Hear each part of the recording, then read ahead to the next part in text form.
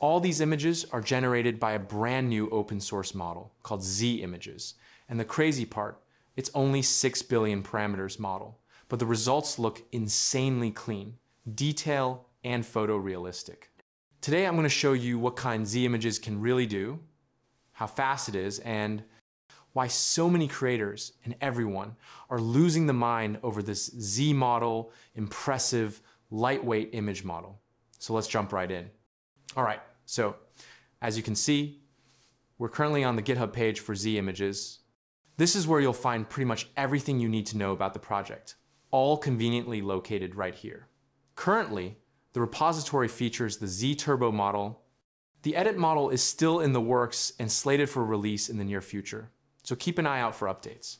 You can also check out the model's checkpoint, which is hosted on the Hugging Face website, allowing for easy access and integration. But for now, let's head back to the GitHub page to explore some of the features and capabilities of ZImages. Right on the main page, the developers have included a few examples showcasing just how incredibly realistic the images generated by the model can be. Okay, the model is also capable of understanding and responding to text prompts, enabling users to guide the image generation process with natural language instructions. Everything you need to explore these capabilities is right here on the GitHub page. They've also included a leaderboard that highlights the performance of ZImages compared to other image generation models.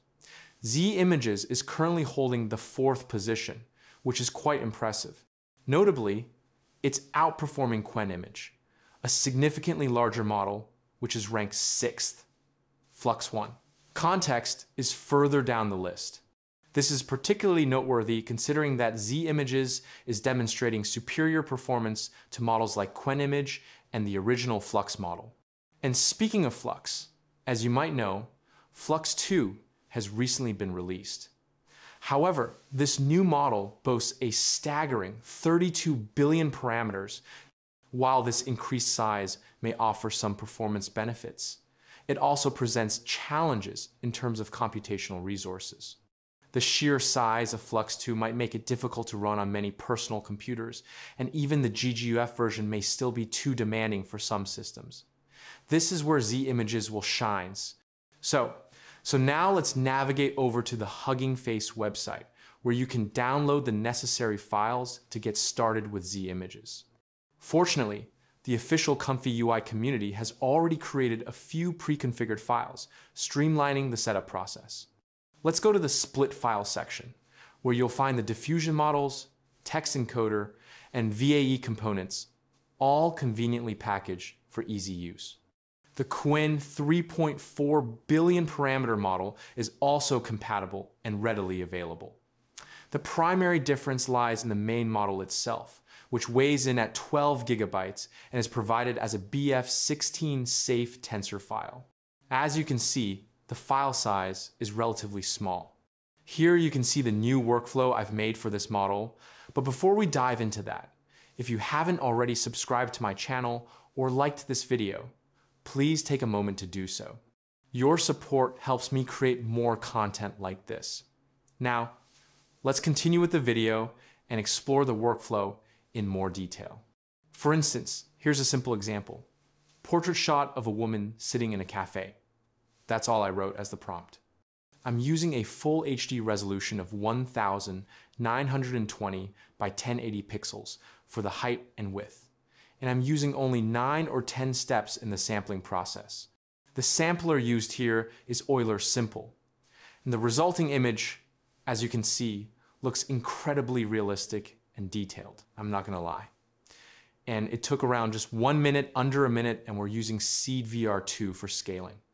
Okay, so I think I'm just testing out Seed VR2. I think it's pretty insane. Okay, it might be better than Ultimate HD Upscaler. So as you can see, this is the image, and I even compared it so you can see the difference between the normal photo and the upscaled version. Let me just zoom in and show you guys. So this is the normal photo, and let me just zoom in a little bit more. And this is so you guys might not understand the difference because of the video, but in real, it looks pretty insane. And let me just save this with File, Photo. So now let's try a few more things. So as you can see, it just did everything, even the upscaler, in just 47 seconds.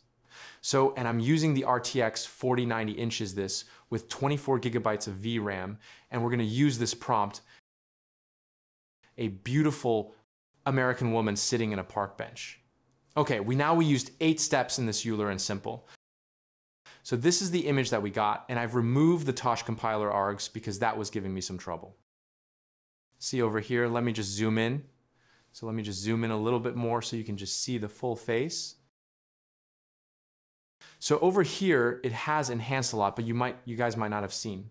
So as you can see, even the water droplets or the sweat is looking pretty good. Okay, so now let's try a few more things, but before that, let me just save this again.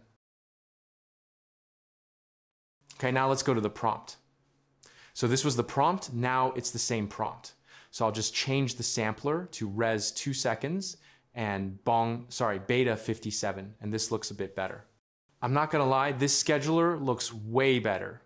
So this is the normal, this is the upscaled one. So this one looks better than Euler and Simple. I would recommend you guys to use this. Okay, now let me just save it again. So this model, I think it's pretty good. I cannot tell you guys that it's better than Qwen right now because I had just few hours testing it. I will test more and give you guys my result or anything, but it's a very lightweight model and it's super fast. It's very fast. Okay, now let's try a few more examples. So I'm using Bong Tangent as a scheduler, and this is the image that we're getting. I think Bong Tangent. And I will also increase the scale from 0.5 to 0.7 to get a bit more clearer and edgy looking photos. So as you can see the face it has, so 0.7 helps a lot with clarity. So you can even see the nose on her hand. So that's pretty good. Okay. So I'm trying to see if it can make different kind of women. Like first was American, then Chinese or Asian. Now let's try Indian woman. So we're using the same 10 steps. I'm shifting between 8 and 10 right now to see which is better. I think 10 is a bit better, and I'm using the same scheduler and everything. So this is the girl that we got and looks pretty realistic. I'm not gonna lie.